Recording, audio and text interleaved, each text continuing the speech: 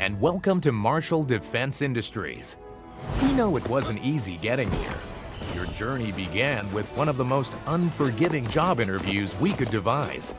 But you did more than just survive a few live-fire exercises.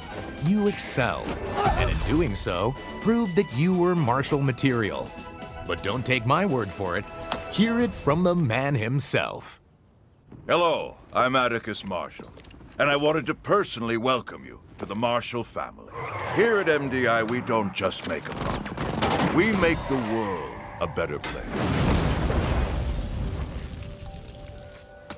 So how do we do that? With a little TLC. Technologically advanced weapons, loose morals, and a culture of conflict. Now let's take a step through each of those letters. Why are you watching that now? It's the orientation video. I know what it is. Why are you watching it now?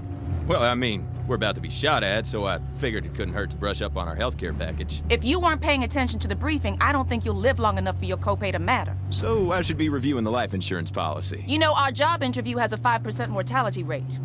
Statistically, the odds were low that you would die before we hired you, but I allowed myself to be an optimist. Your parents should have treated you better. Yours should have treated you worse. All right, ladies and gentlemen, contrary to your colleague's demeanor, this is no laughing matter. The Nawali already took out one team that was sent to bring him in, and I want as many of us going home as possible. So stick to the plan, work together, and let's grab that son of a bitch and send him to the frontier. Let's get paid.